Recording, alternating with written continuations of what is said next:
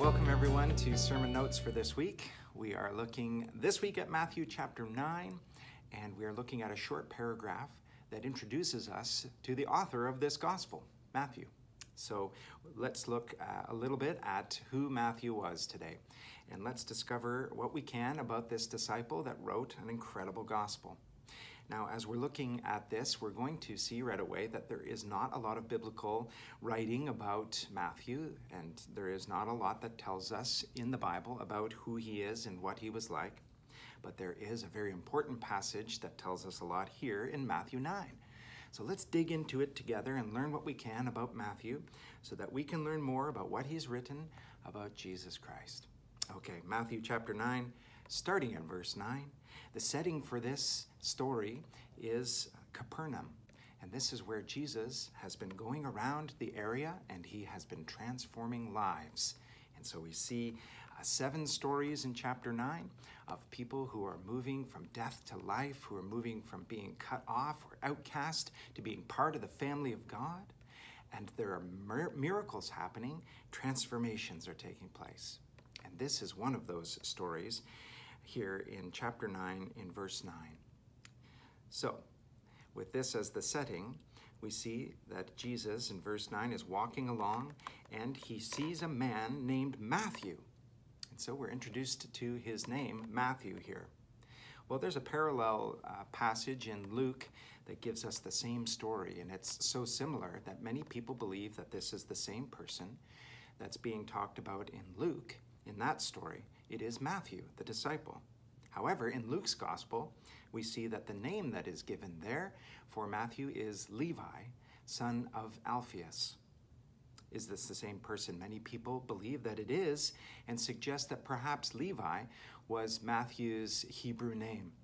It was his name given to him at birth. It may have been given to him because he belonged to the tribe of Levi, as one of the tribes of Israel. It's possible that when Jesus met Matthew for the first time here at this tax collector's booth, that he went by the name of Levi, but when Jesus met him and encountered him and he had this transformation of his life, that perhaps Jesus gave him a new name, and Matthew in his writing wants the world, history, to know him by his new life, his new creation life, and the new name that was given to him by Jesus, the name Matthew. That's possible because we're looking at these 2 writings, one that introduces us to him as Levi from Luke, and then Matthew's own writing that is remarkably the same story and therefore must be the same person. And he's introduced here in Matthew as Matthew. And so what is this name Matthew, and why would, if Jesus did give him a new name, why would he give him the name Matthew? And remember that Jesus does this. We know this from the disciple Peter, who was called Simon. And Jesus gave him a new name, the Greek name Peter, rock. And we know that this is true for Saul, who became the apostle Paul. That's very possible then here for Matthew, that he was given a new name from Levi, from the tribe of Levi, to the man, the disciple Matthew. Matthew is a Greek name that comes from a Hebrew name, and so it's a Greek pronunciation of that Hebrew name, which literally means gift of Yahweh, gift of Yahweh. And so that would be a fitting name, wouldn't it, for Jesus to give to a man who is transformed from being one that's labeled as sinner to somebody who is saved and now a follower of Jesus Christ, now being called gift of Yahweh. Well, I think that's incredible, especially considering what we know about Matthew's life before he became a disciple, and that is one where he would not have been recognized as a gift of Yahweh. In fact, people would have thought of him as a sinner and was called a sinner and anything but a gift of Yahweh. So as we continue in verse 9, then we see that as Jesus walks along, he sees a man named Matthew, and this person, Matthew, is sitting at a tax collector's booth. Well, we have been told many times, haven't we, about this profession of tax collecting and how people who were tax collectors in the first century for Israel were thought of as sinners because they were considered as thieves. And so we know that tax collectors were often thought of as thieves because they could charge whatever they felt appropriate to charge somebody, and when they charged, they often raised the price of tax and took from the top, skimmed off the top in order to overcharge somebody and fill their own pockets. Well, people hated them for that, and they also hated tax collectors because they were thought of as traitors. They were employed by the Romans, and therefore not just thieves and sinners, but also traitors. Matthew is one of these, and he's sitting at a tax collector's booth, and that tax collector's booth is situated in Capernaum, and some people believe that Matthew may have been at a booth that was more of a toll booth, a tax for moving along the Roman highway that went down along the Sea of Galilee down towards Jerusalem. And this Roman road was taxed right there in Capernaum. If you wanted to travel it, you had to pay.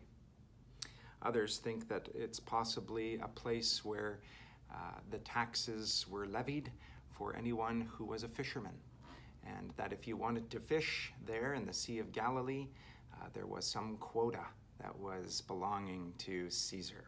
And so it's possible that Matthew was charging people to fish and to be fishermen in that area.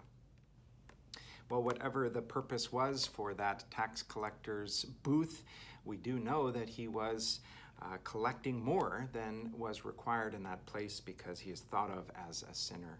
And yet, Jesus, when he calls him to be his disciple. That's extraordinary. It's extraordinary that he would choose this person who would be reviled so much, and that Matthew responds with incredible faith. He gets up and he follows Jesus. And therefore, in chapter 10, we see his name added to the list of the 12 apostles. And he's actually called Matthew the tax collector in that list there in chapter 10, and that's in verse 3. Matthew, the tax collector. What an incredible testimony that Matthew shares with us here. Transformation testimony. And so we learn a lot about this writer of the gospel. And because we know that he was a disciple, we know that he was an eyewitness. And so that's another thing that we learn about Matthew here, that he was an eyewitness. Well, that's really important for us as we think about what this gospel is telling us about Jesus, that Matthew was one who actually lived with Jesus and saw these things take place that he is writing about. Having seen these things take place, we can therefore trust what is written as something that comes from an eyewitness. It's very trustworthy in that case. Well, that's important for us to know that this isn't second or third or fourth hand information, but it comes right from the source, right from the source. As we look into some of the historical records, we can see that other people that lived at the time of Matthew and just after Matthew actually agree that Matthew was the one who wrote this. Okay, well, if Matthew is an eyewitness to the events of Jesus' life, and if he wrote them down, the question is, when did he write them down? Well, let's look at a timeline. And if this timeline is from 0 to, let's say, 100 AD, the first century, then we can see that Jesus was born around this time period, perhaps around 4 BC, some say. And many scholars think that Jesus died around 33 AD and was resurrected. Dies and is resurrected around that time period. Well, when did people begin to write down the events of Jesus' life? Well, there is a lot of work that's done to suggest that may have been the first one around 66 AD. Mark may have been the first one to write his gospel. And his gospel was dictated to him from the Apostle Peter. And so often we need to read Mark's gospel from the lens of Peter himself. And that Mark may in fact be John Mark. That's who is talked about from the book of Acts.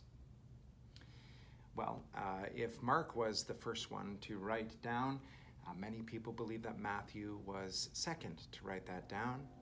And most would agree then that his writing took place around 67 AD. And that would be just after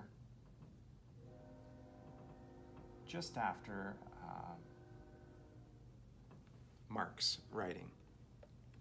Well, the events that are taking place here in the first century after Jesus are events that are written about in the book of Acts. And so we can see in the book of Acts that there are early on followers of Jesus who are doing extraordinary things. One of those is the half-brother of Jesus, the brother named James. And James was, in my opinion, and many others, the first to write a New Testament letter, a New Testament book. And so that probably took place around 50. Many people think around 50 AD is when James wrote. And then we have lots of letters from the Apostle Paul. And so the Apostle Paul is writing those letters sometime between 50 and the writing of these Gospels, 66 AD. Somewhere in that time frame is when Paul is writing. So as we look at this New Testament timeline, we can see that Matthew has written this down as an eyewitness so close to the time in which these events took place. That's important for us as we think about the reliability of his account in the New Testament itself. Well, I've put a little extra here onto the time frame just to quickly talk about some of the oldest surviving evidence we have of Matthew's gospel. And it's interesting. So let's look at this extra century on the end here, from 100 to 200 AD, because it's within that time period that we actually have some surviving evidence of Matthew's gospel, the oldest surviving pieces. They're called fragments. These old pieces have been dug up in the sand in places like Egypt, where it's been able to survive because of the dry climate. You see, these things were written down and copied by scribes onto papyrus. And that kind of paper is made out of the papyrus plant, which grows along riverbanks like the Nile River. And it is organic material that doesn't corrode, it comes apart and rots and disintegrates over time. Papyrus paper does that. But some of these pieces have survived in very dry climates, like Egypt. And the oldest surviving evidence of Matthew's gospel is Papyrus 104. Well, Papyrus 104 is one of thousands of surviving manuscripts of the New Testament. Thousands, 5,800 exactly. Such incredible amount of evidence. This is one of the oldest ones. It's just a small piece. It's from Matthew chapter 21, verses 34 to 37 on one side, and on the back is our verses 43 and 45 to 45, which talks about in the first side, Matthew 21, 34 to 37, the parable of the evil farmers, and on the back is about the kingdom of heaven that will be taken away and given to a nation producing good fruit. Well, Papyrus 104 is dated in the first half of the second century. This is 150 AD. Maybe around 125 AD is when Papyrus 104 is dated. And there's an incredible way in which textual scholars date these ancient fragments. It has a lot to do with the way in which the letters were written. Well, I wanted to quickly just look at that Papyrus 104 fragment for us, just to be able to see how close the surviving evidence of Matthew is to the time in which it was written. Perhaps 60 years between what survives from the sands of Egypt to the time in which it was written down. This is important for us.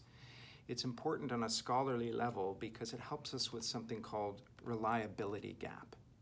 And reliability gap is all about the time between the actual events when they were written down and the oldest surviving evidence of that. And that reliability gap, in this case, is approximately 60, maybe 70 years. Well, there are even older fragments. It's possible that 104 is one of our oldest fragments, but many believe that the John Rylands papyrus fragment, and that is papyrus or P52, and that may have been even earlier than 125. Well, that's extraordinary to think about that little piece of the Gospel of John being even earlier than P104. Well, John, this is a lot of textual criticism and a lot of interesting detail. How does that help us with understanding who Matthew is? Well, we've looked at Matthew chapter 9 and we've seen his testimony. We know that he was an eyewitness. We know about when Matthew wrote these things down, and it was very close to the events in which they took place. And we know that there is surviving evidence of that, an ancient manuscript piece and many others that have survived time that exist today that make the reliability gap very short, which means it's very reliable. The gap is short, which means it's very reliable. Oh, that helps us as we think about what we're reading in Matthew's gospel and what we're studying, that we can trust this. We can trust it coming from an eyewitness source. We can trust that this eyewitness lived with Jesus and was his disciple. And we can trust that his incredibly transformed life is evidence of what he's writing about Jesus Christ being the Son of God. And we can know that things have not changed into legend or lies because there was not a great, huge reliability gap, but a very short one, making it highly reliable. I hope that encourages you as you think about the scholarly side of the Gospel of Matthew. Finally, how did Matthew die? Well, we have only what was written after the time of Matthew by early church fathers who have written about what Matthew did. And there's not a lot that is written about him, but we know that he did go perhaps to a place called Asia Minor, over to modern-day Turkey, and was ministering there. Perhaps he was flushed out of Jerusalem and Israel because of persecution that was taking place. And certainly that is something that's talked about in the book of Acts, isn't it?